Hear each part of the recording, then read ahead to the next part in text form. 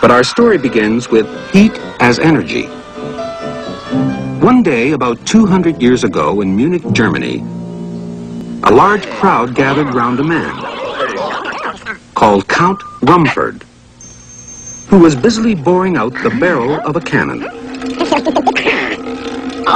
Now, this was a pretty common sight in those days, so why the crowd? Because Rumford had fitted a box round the tip of the drill, and the box was filled with water.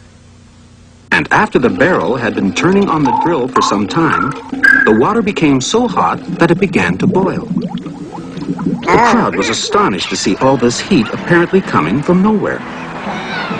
And Rumford was pretty excited too, because he suddenly realized that the only thing that was producing the heat was the movement and the friction between the barrel and the drill. Whenever there is movement and friction between two objects, you get heat, whether you're boring the barrel of a cannon, rubbing two pieces of wood together to make a fire, or simply rubbing your hands together to keep warm. This is because when two objects move against one another, the molecules in these objects go faster. And we know that it's the speed and the mass of molecules that determines quantity of hotness or heat. Fast molecules are hotter than slow molecules. And they can use their rapid movement to make things hot for any other molecules they come in contact with.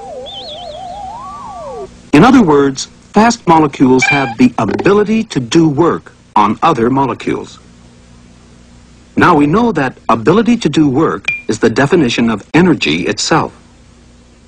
So when molecules move fast, not only is there a lot of heat, but there is also a lot of energy being transferred from molecule to molecule.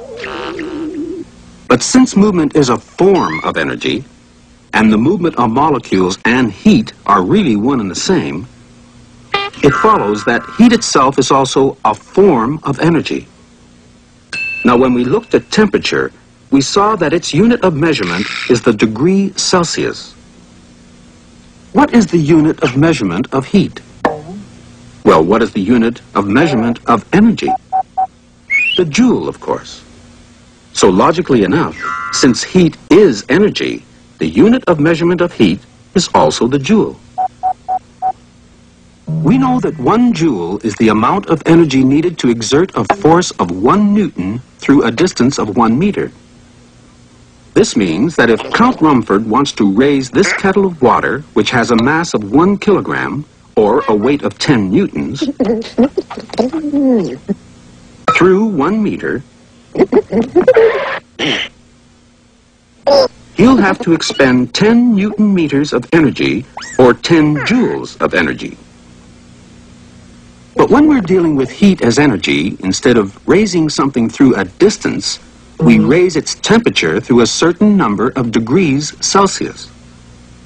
In fact, scientists have worked out that it takes 4,200 joules of heat to raise the temperature of 1 kilogram of water by 1 degree Celsius. Let's see Count Rumford do just this with his kettle of water, which is now at 15 degrees. The Count is now moving the water with his egg beater. He's expending energy, and he's producing heat. Just enough heat to raise the temperature of the kilogram of water from 15 to 16 degrees, 1 degree Celsius. And it cost him exactly 4,200 joules of energy, or heat, to do it.